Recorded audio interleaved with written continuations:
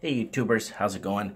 Thanks for joining me. I got this really good article that was just published the other day. I actually want to share it with you guys, and it has to do with in correlation to the other article I was reading to you guys about people's debt service ratio out of control. Well, this article is really good because it actually dives into files, and they share several stories of several files they came across of specific people. I don't think they mention their names, but the specific people and their lifestyle and what's happening with them. So I'm going to share this with you guys. I'll leave a link below if you guys want to read the entire article because it's really long. Drowning in debt is the new normal in Canada. An expert in consumer insolvency describes what it's like on the front lines of Canada's worsening household debt crisis. So it's from a few days ago.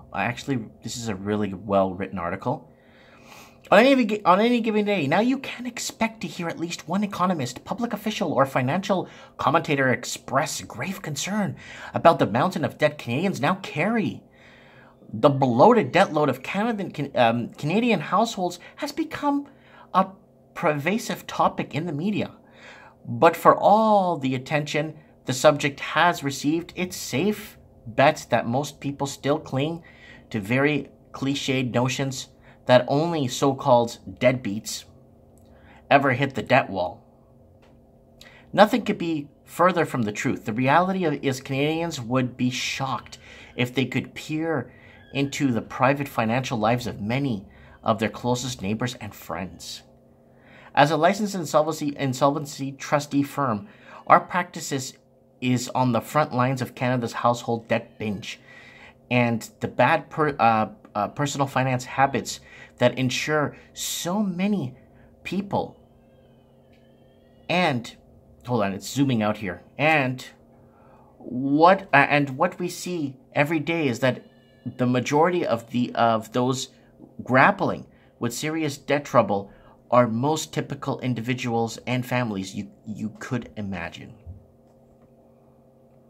Now, so basically they go into some of these stories, and I'm going to leave a link below, but this is the one that caught my eye. This is a really interesting story. I'm going to get to it. Okay, here, this one right here. Let me share a scenario of someone who is self-employed, as it highlights how a debt problem can spiral out of control quickly.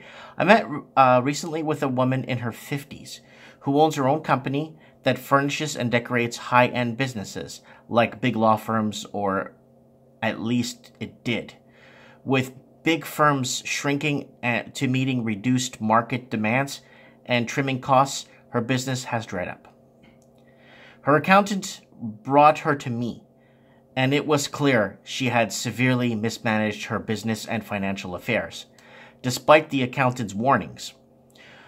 We see this all the time. Small businesses owners typically very good at what they do, but very poor at handling day-to-day administration.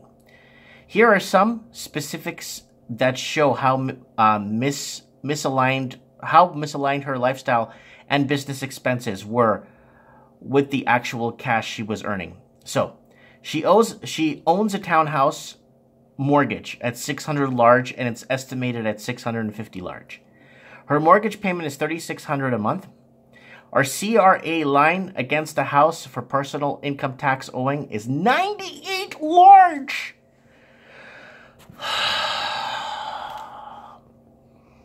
She's right here underwater.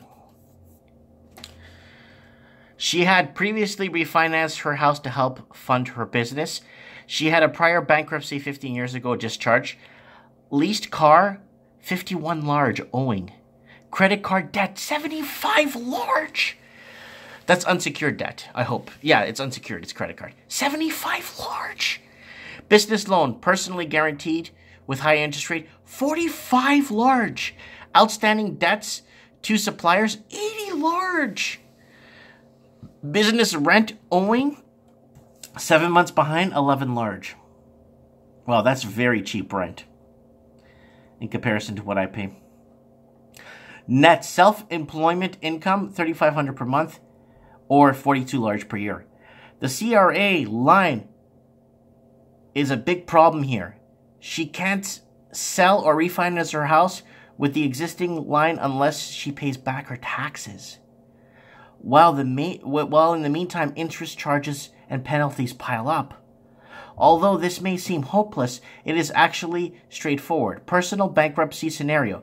She closes the business.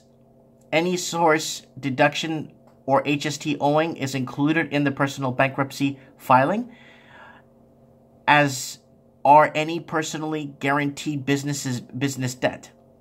She walks away from her house and cannot be sued for any shortfall due to the creditor protection offered by her bankruptcy. She will lose her house and business, but that almost certainly would have happened regardless. I should have point out the client is the type of situation often insist on keeping their house, a reflection of a deep-seated Canadian devotion to home ownership, and it takes long and difficult conversation with the family, friends, and trusted advisors before they come around and realization that they have to let go of their home. Keep in mind that the above situation is very normal for us.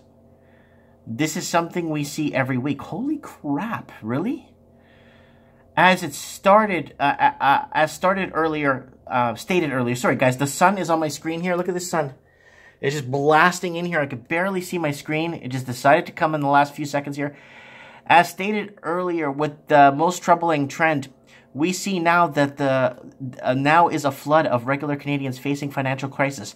Households and individuals who are employed, have decent incomes, own business, and have done everything they feel and they should be doing now to find themselves facing serious, if not insurmountable, debt problems.